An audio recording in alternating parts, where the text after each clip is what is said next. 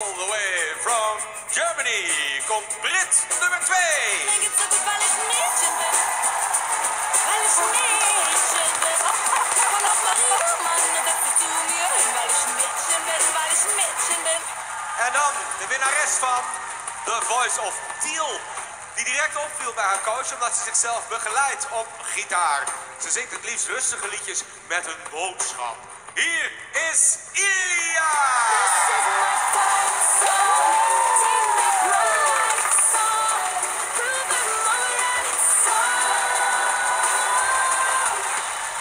Ilse is er nog steeds in de war van dat kandidaat nummer 3 een meisje is dat het liefst miljoenen bij elkaar zou zingen voor het goede doel, zegt wereldverbeteraar Yoni!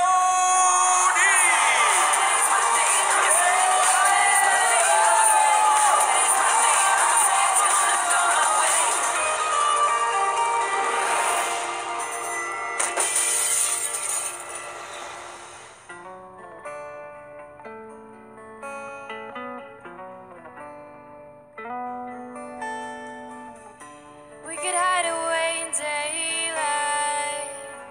We go undercover, wait out the sun. Got the secrets out in plain sight. Where the streets are empty, dance where we run. Everyday people do everyday things, but I can't be one of them. I know you hear me now. We are a different kind. We can do anything.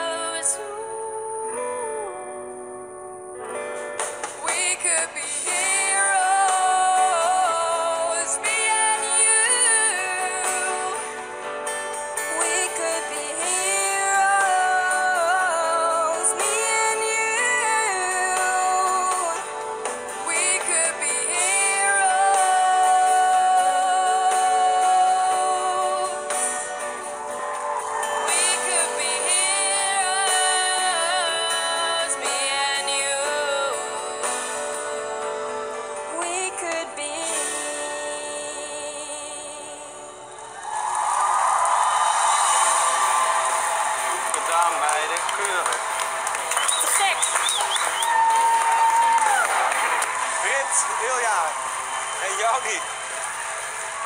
Wat een mooie battle. Wat zijn jullie blij allemaal? Ja. Ali, je ziet er gehypnotiseerd uit. God, wat een moeilijke keus wordt dit voor jou, lieve schat. Ja. Echt waar. Yoni, ik vind dat jij de meeste uitstraling hebt. Ja! Dankjewel. Ilya, ik vind jouw stem... Ik weet niet, dat je denkt van, oh, die maakt al een tijd muziek-achtige stem. Weet je wel? Ik vind het meest geloofwaardig.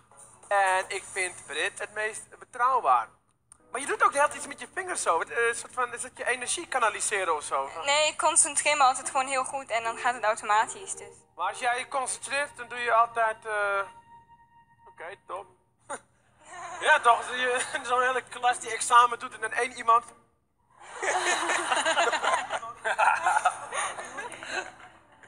Ja, voor wie kies je? Ik zelf zou in dit geval dan gaan voor Ilya. Ali, mijn hand. Ik denk dat Britt de moeilijkste stukjes had. Ja, Ilya, naar jou wil ik blijven kijken op een of andere manier. Ik vind je beeld schoon en die zwoele stem daarbij. Hè, word ik toch week van. Ja, en dan Yoni. Ja, Ilse had Jo wel en ik had Yoni. Dus, dat was een beetje jammer. Ik vond... Oh, no, he didn't. You didn't do that! Ja. Je hebt dat En niet ik, gezegd! en daar ben ik nog steeds ziek van. Dus ik zou voor jou kiezen.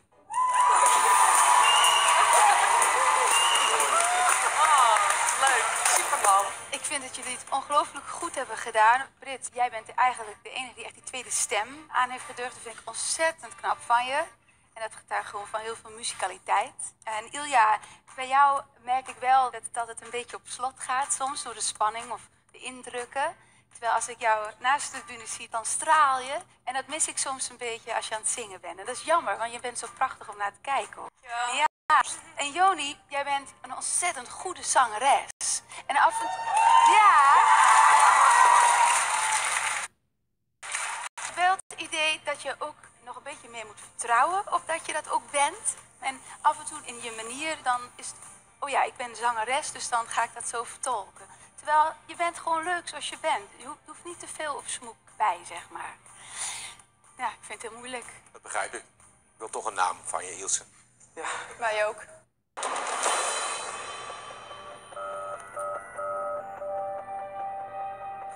In dit geval kies ik dan voor, in mijn optiek, het meest unieke stemgeluid. En dat is voor mij toch Britt.